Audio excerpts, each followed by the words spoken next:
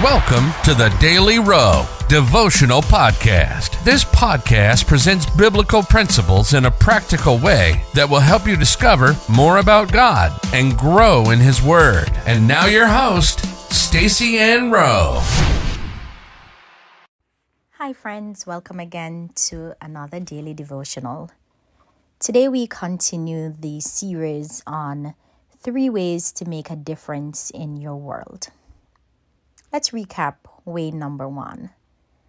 The first way in which we were challenged to make a difference is to promote godly values in our environment by teaching the Word of God, challenging others to live by His principles, and praying against all forms of iniquity.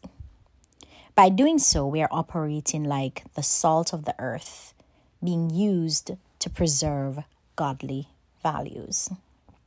Way number 2, help create change in the lives of others. The Bible verse comes to us yet again from Matthew 5 verse 13, and it reads, "Ye are the salt of the earth, but if the salt have lost its savour, wherewith shall it be salted?" Salt is not only used as a preservative, it is also used as a flavor enhancer.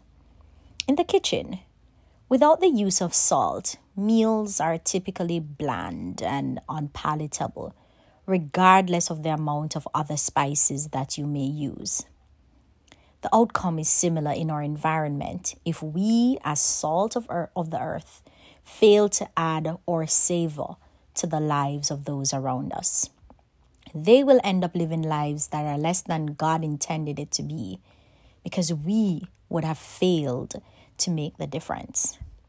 Without the savor of Elisha, the Shunammite woman would have lived the rest of her life childless. How can you transform the lives of others in your environment? And you can do this in different ways, by using your gifts, talents, greater strengths, and resources to live out the purpose that God called you to. That was what the great men and women in the scriptures did to enhance the lives of people in their surroundings. Peter was an example of the salt of the earth, who enhanced the lives of others. He healed the lame man at Gate Beautiful in Acts 3. Also in Acts 5 verses 14 to 15, the people laid the sick and those possessed with evil spirits in the street, so that the shadow of Peter would pass over them and heal them. And the scripture said, they were healed, everyone. Peter made a huge difference.